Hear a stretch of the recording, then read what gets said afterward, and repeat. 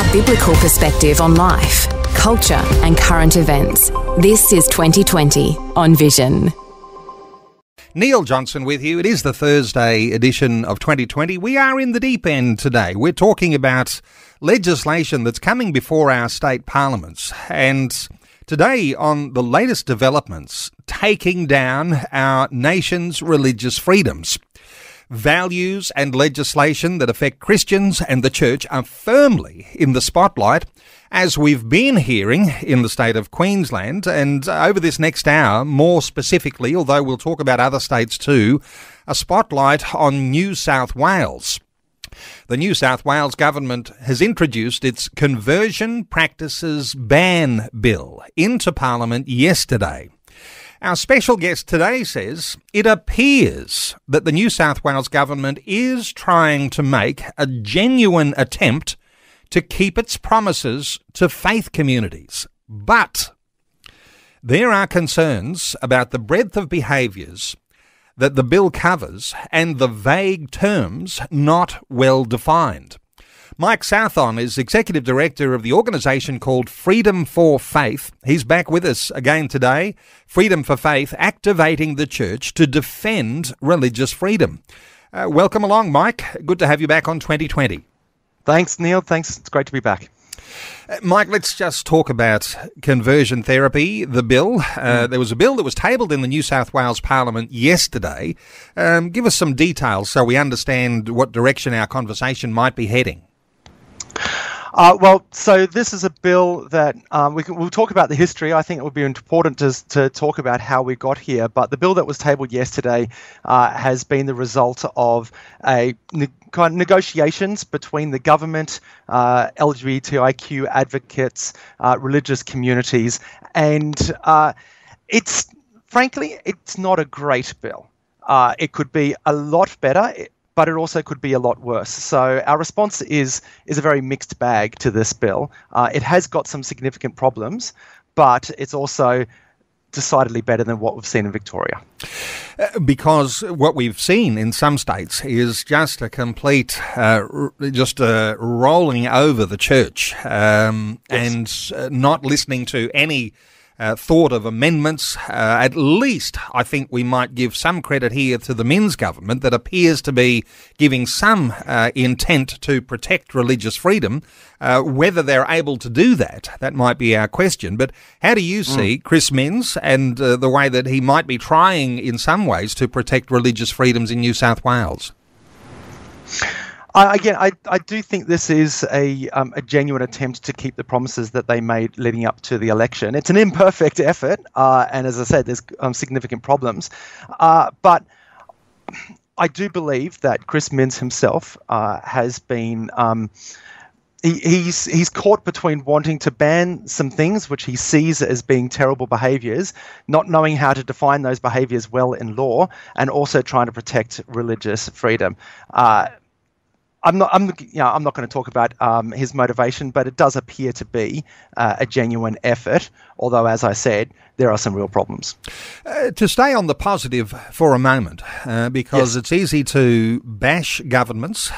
Some credit where they might be at least trying to protect some of those freedoms that we have had historically.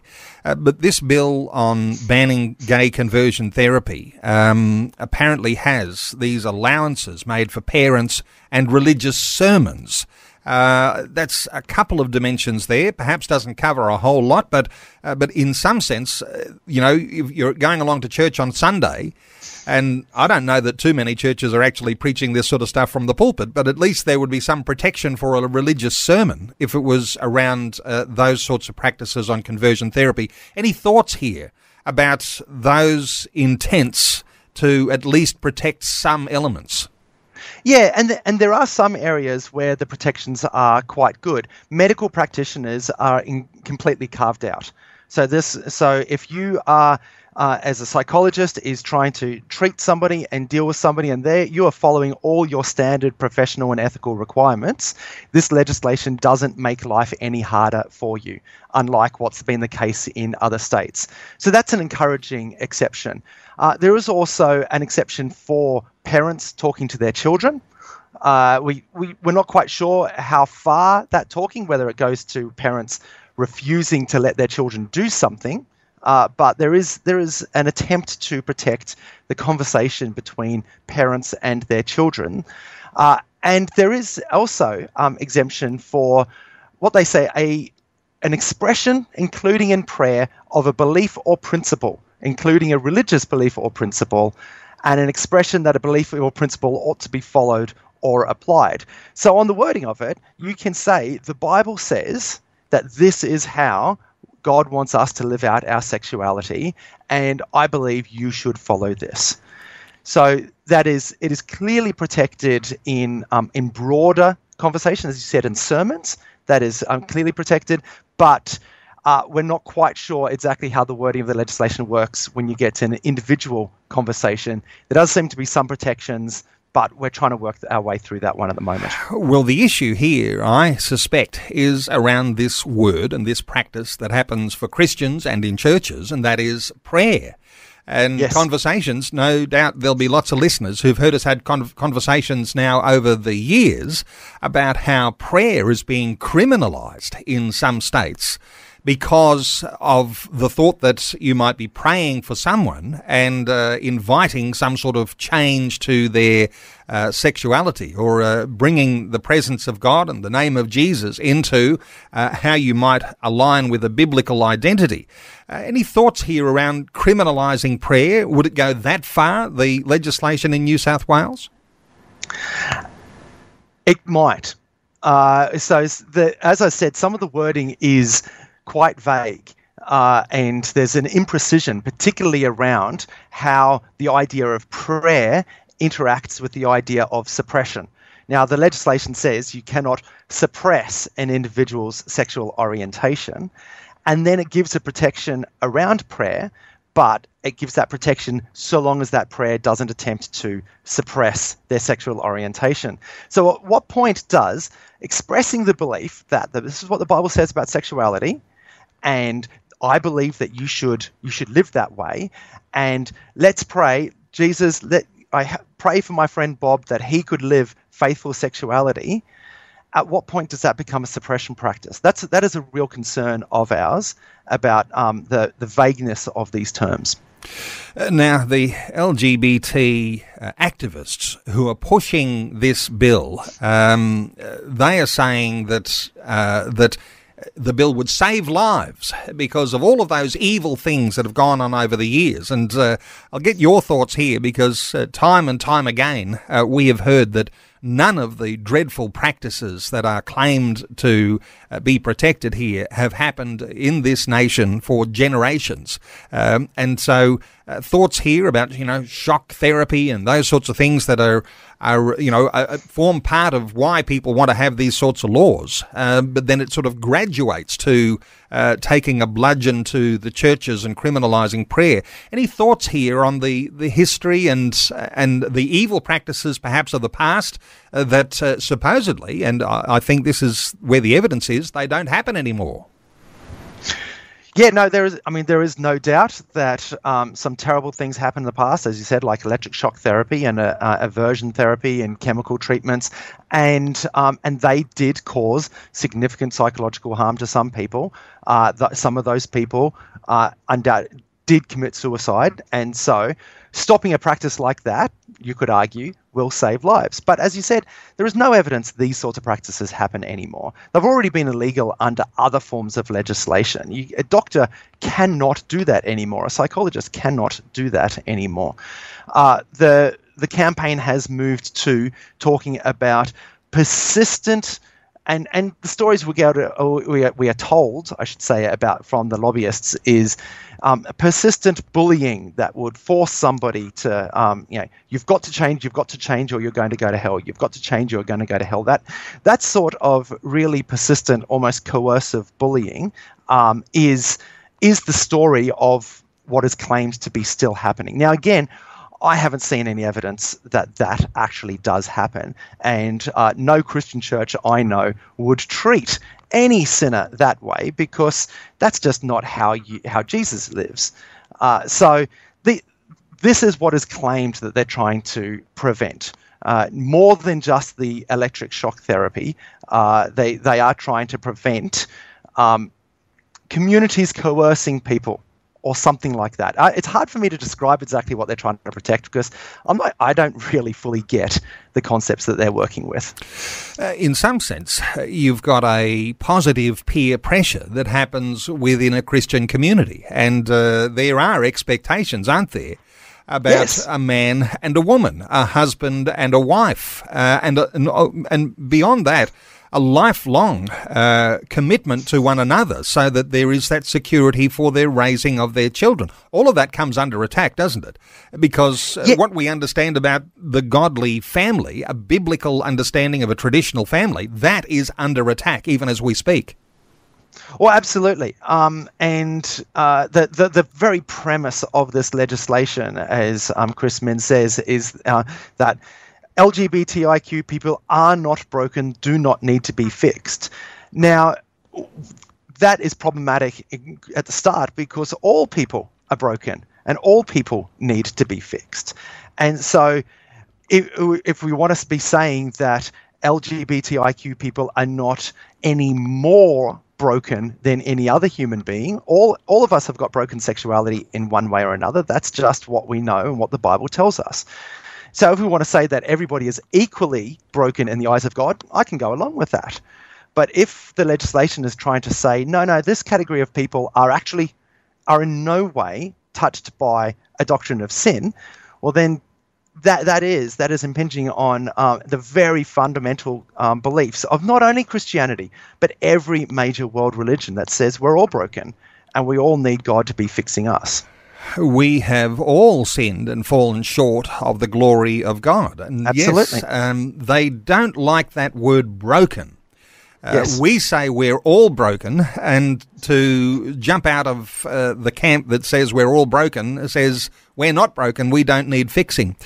The interesting thing is, and I'll get your thoughts here, because when someone from the LGBTQI community does want to change, and the evidence is growing, and there are so many testimonies now of people who have come through change, that this sort of legislation prohibits people from even seeking help to change. They become trapped in their own community lifestyle. Any thoughts here? Because, doctors are not allowed to tell their patients the truth.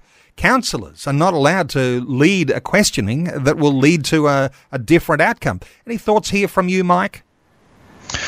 Yeah, and you're absolutely right that there are whole areas of conversation that the church would traditionally have that are being banned by this legislation.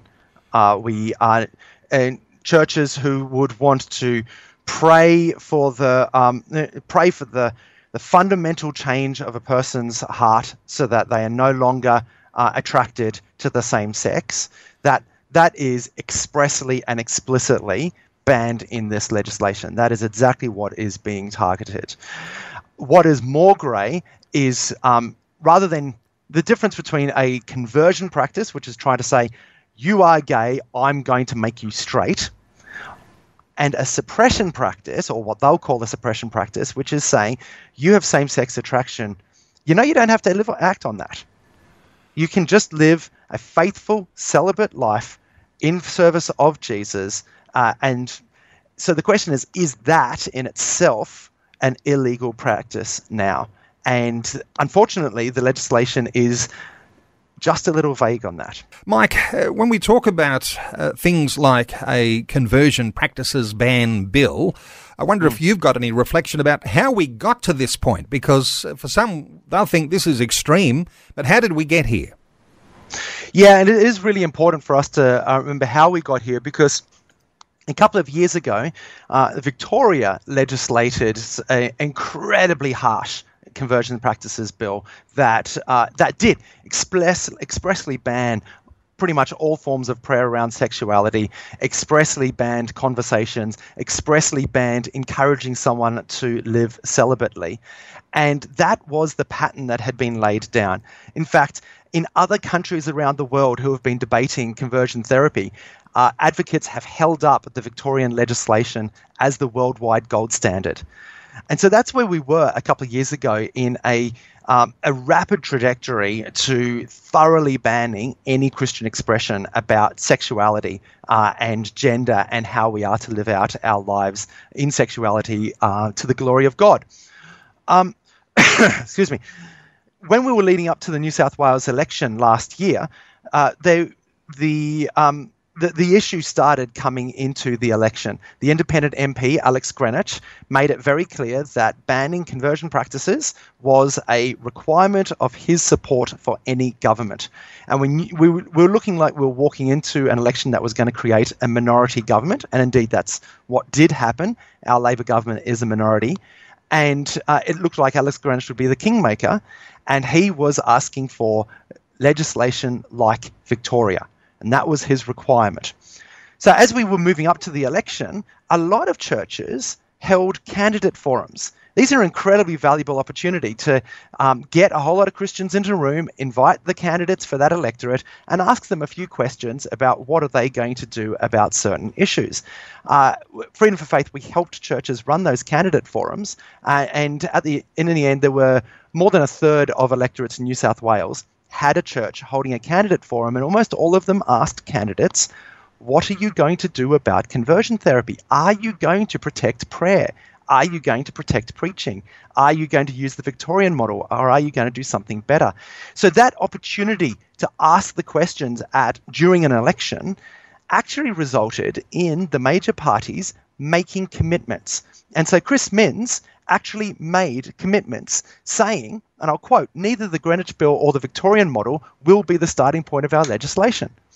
Any legislation to ban conversion therapy must not outlaw individuals seeking out medical health or other assistance according to their personal circumstances. And other MPs committed to not banning people consensually requesting support through prayer. So that was a wonderful set of promises that we got. Not perfect by any stretch of the imagination, but a real step backward from the trajectory that we had in Victoria.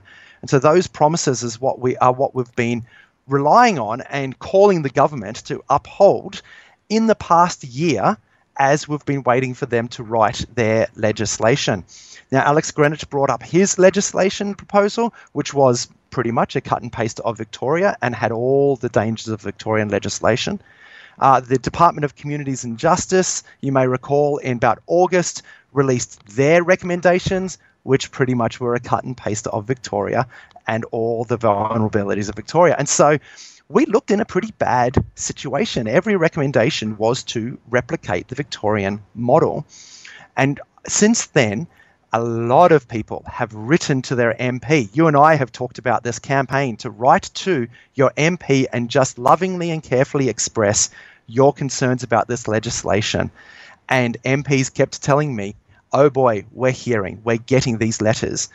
And in that loving but firm campaign that we've run, we have managed to be negotiating with the government, moving them from that starting point of Victoria to carving out these exemptions.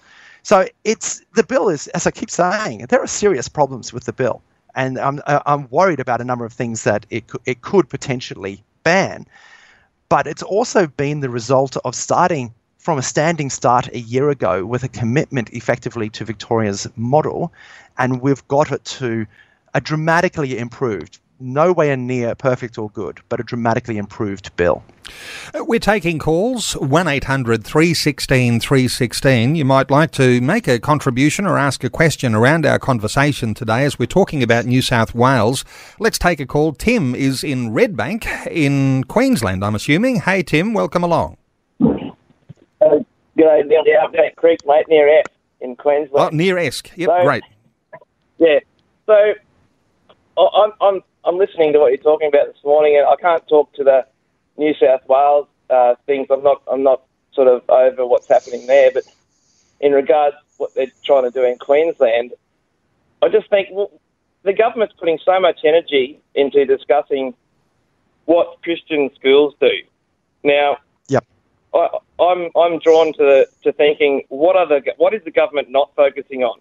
You know, they're sort of putting all their energy into sticking their nose into Christians' business in the Christian school system, And you've already highlighted your other guest highlighted that a lot of people are choosing to send their children to Christian schools just for other reasons other than Christian influence. But, we've got a government in Queensland here who, with the stroke of the pen, just decided to end all the native state forest logging, and that was just, it went through under people's eyes. No one batted an eyelid. It's going to destroy so many businesses and livelihoods of Queenslanders, yet it has no media coverage. It has, people don't even know what's going on. And all the while, I could give you so many other examples of Tim, what the government you're making good sense here, and I don't think Mike was listening to our earlier conversation about Queensland schools, although I'm sure, Mike, you'll be across the general sorts of things that we would have been talking about so far as developments there. But Tim's making some very good points here, and he's talking about Queensland where there is no upper house, no house of review, and so therefore if a majority of members vote one way on a piece of legislation, it just basically becomes law. And at least in New South Wales and other states, you've got some upper house review of legislation that passes. But what are your thoughts here for Tim? Oh, Tim. Well, first, I flew up to Brisbane last weekend, and I've been meeting with heads of churches up there and a number of other groups, and we are heavily involved in the discussion around the Queensland anti-discrimination legislation as well, and we are. The sorts of things that we've done in New South Wales, including mobilising thousands of people to write to their MP, thinking very hard about how we can have a strong election campaign. You've got one in October, and we have already committed to helping the churches in Queensland run an election forum in every electorate in Queensland, 93 electorates that we're working towards. But this legislation right now, you're absolutely right. It's terrible legislation. It's also terribly written. The second half of it seems to be directly contradicting what the first half of it says. And it seems to have been very hastily put together while they're trying to deal with a whole lot of other things.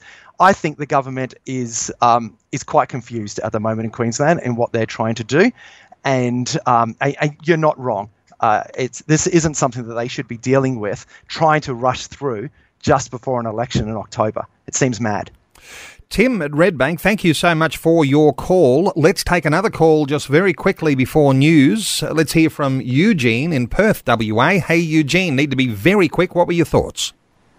My thoughts on conversion therapy in New South Wales, I guess it all starts from I don't think government should be the primary person to be at fault, because I think that if we guard our children from home and parents take back the authority by providing influence over the children in terms of the biblical values and teaching, then the problem wouldn't erupt from home into schools, and then from schools in the community, and the community into the government. Mike Southon, before the news we took a call. Eugene was expressing some concerns about parents. I wonder if, it was just before news, we didn't have a lot of time. Eugene was making some important points.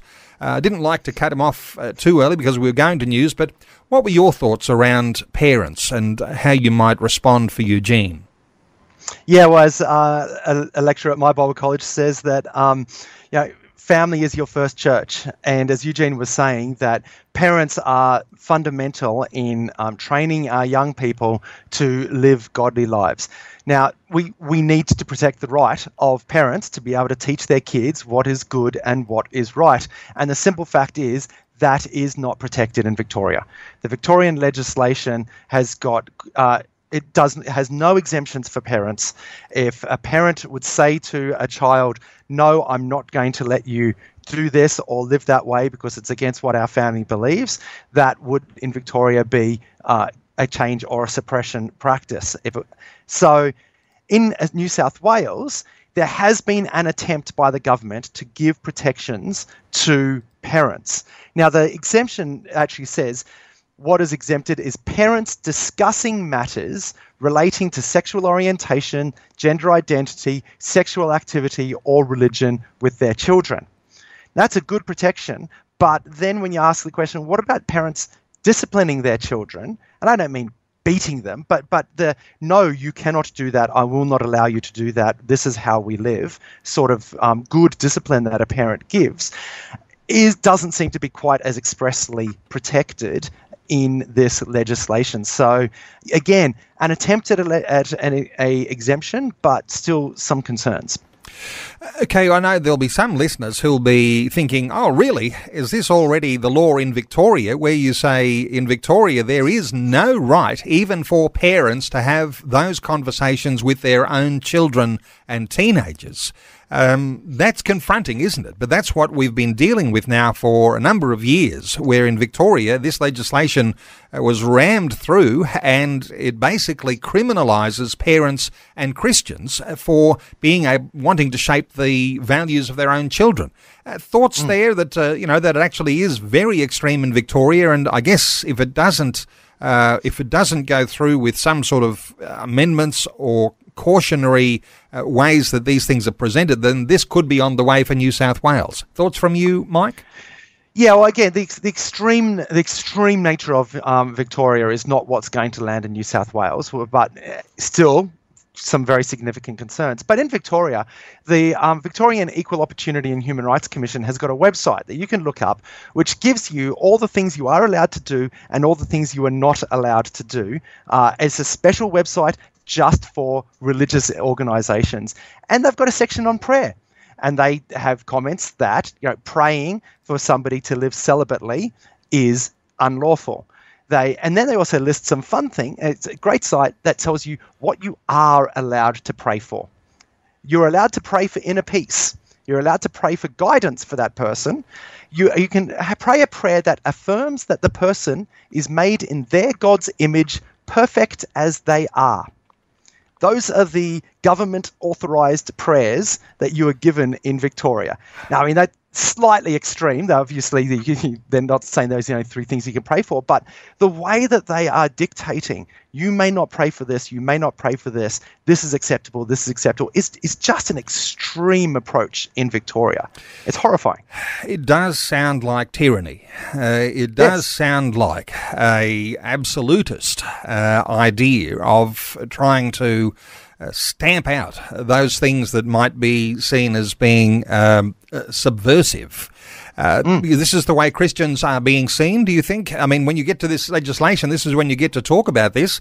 Christians being framed as subversive peoples, challenging what a government might tell you is the values and morals that you must live by.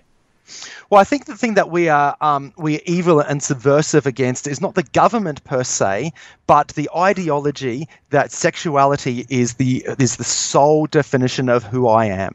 My sexuality is sacrosanct. I get to define what my sexuality is, and any challenge to that is challenging the fundamental nature of who I am, is a violation of my human rights, and therefore should be illegal. And it is the fact that the church, for 2,000 years, has challenged the sexual mores of our society. Just read 1 Corinthians and see how hard it pushes against the sexual assumptions of the ancient Near East. But so that is what we are bad people for. We are bad people for saying there is a right way and a wrong way to live our sexuality.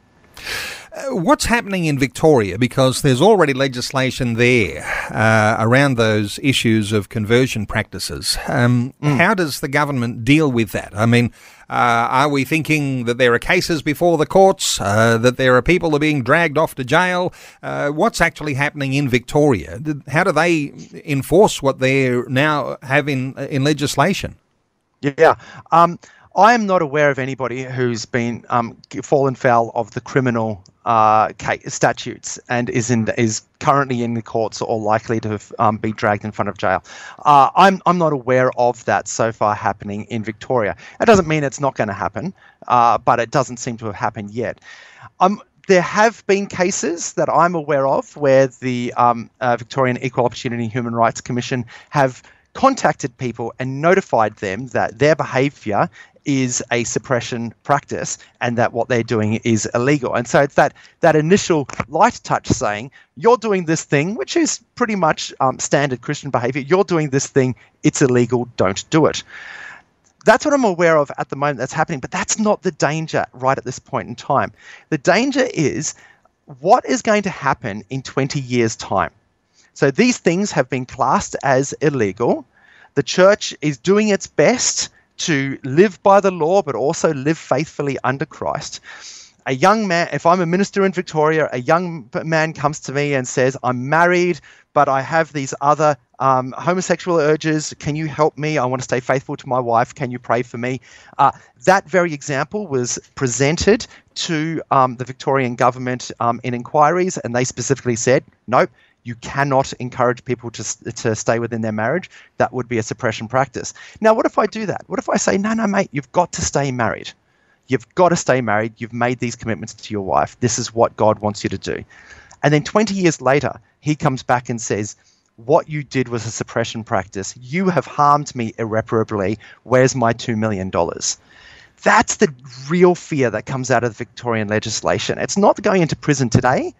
It's what's going to come down the line as people claim that what would have been normal Christian practice is now illegal, harmful, and deserving of massive amounts of money. So what that does is that's got a chilling effect on our speech. We self-censor. We think, I'm not sure if this is going to put me in danger in 20 years' time, so maybe I won't say it. And you start getting guidelines coming out of churches suggesting this is how you manage these situations. This is what you do, and it's fear. And you mentioned the dictatorship. Well, it is genuinely Orwellian fear. We're having words, phrases, and concepts not made explicitly illegal, but we self-censor because we're afraid of what's going to come down the line. It's genuinely, I've said it before, it's horrifying. So we self-censor, and that means that people who are leading denominations and they'll make directives to Bible colleges that are raising up new ministers of the gospel. They'll be sending out directives to the churches where there are pastors and there are priests and there are elders and there are people who might be involved in the pastoral ministry of church, and they will say, these are the new regulations that you are able to do according to our government. That's, again, sounding like the sort of tyranny, but that's the way it sort of filters down, isn't it, into church life or into the school settings, maybe into the aged care facilities, maybe into the childcare facilities. In fact, there's so much in the church that will be affected. It just filters down into that because of legislation. Yes, because of that fear. And I want to reinforce that I have got the deepest respect for our faith leaders who are trying to navigate an incredibly difficult situation, and different denominations are going to land in different places in their guidance to their ministers. So I would just want to be very careful that I don't live in Victoria. I don't have to deal with this, and I've got utmost respect for everybody who's trying to figure out how to deal with this situation in their particular circumstances. And describing it a little bit like sleeper legislation, a little bit like a mine that's planted in the field, and decades along it can go off, and those sorts of things can affect the things that you do in your Christian walk, in your Christian ministry over the years ahead.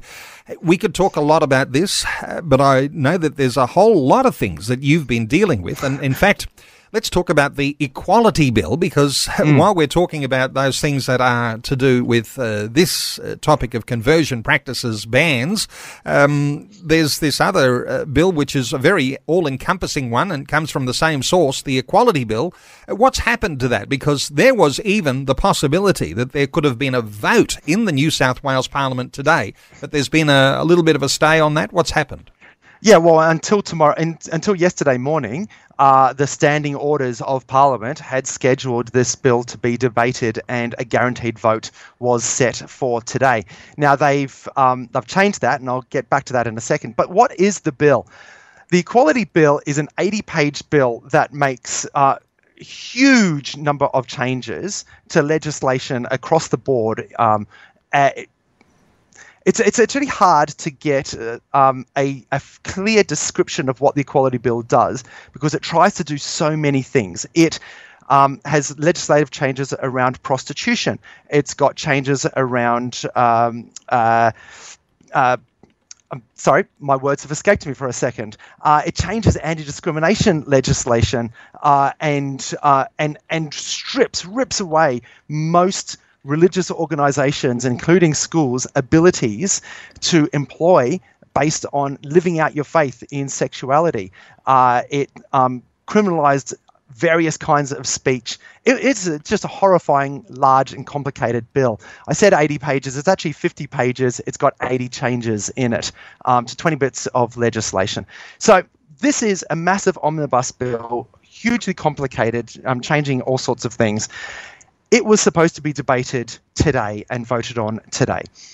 The government has been receiving, again, quite a lot of emails about this, and we've been encouraging, and you and I have talked about this, contacting your MP, telling them that you're concerned about this bill. And this is a great example of how effective that strategy is. Again, I talked to MPs on both sides of the aisles, all of them saying, we've been getting these emails. We've been getting lots of these emails. A couple of them saying, this is the issue I get the most emails about on a weekly basis. The government have recognised how complicated this bill is. They have made a commitment to independents that they will not just cancel in legislation that independents bring up. Fair enough. They said we're going to have to take this bill seriously. Fair enough. But what they've done now is they've extended the legislation to August, and they have moved the bill to a committee, and they are going to be looking at the bill bit by bit, detail by detail, about what they can accept, what they can't accept. And this is our opportunity to continue talking with the government, continue negotiating with them and saying, these parts of the bill are abhorrent. You cannot let this through. In fact, most of the bill is abhorrent. There's very little which is acceptable in this bill. So you have the Equality Bill, and let's call it the big bad bill, all right, because there's so many dimensions. It is. Is there something that you perceive in the strategy that all of a sudden New South Wales Parliament is debating the conversion bill? Is it a possibility that that's going to take all the oxygen out of the debate around the Equality Bill? Is there something here you think might be happening behind the scenes? There's a strategy to push this through without much debate? I actually feel like it's kind of the opposite. If they wanted to push the bill through without debate, they could just vote on it today. They had the framework to shove it through. So what instead I think is going on is they have recognised that this bill is going to be disastrous. And I think they're using the current debate about conversion therapy to get away with delaying it longer so that we could have more of a conversation. I actually see this as a positive. They're understanding that this bill is way too complicated and way too many people oppose it to let it through. So we need to take the time. And at the same time, they can bring up their conversion therapy legislation to try and get themselves some brownie points.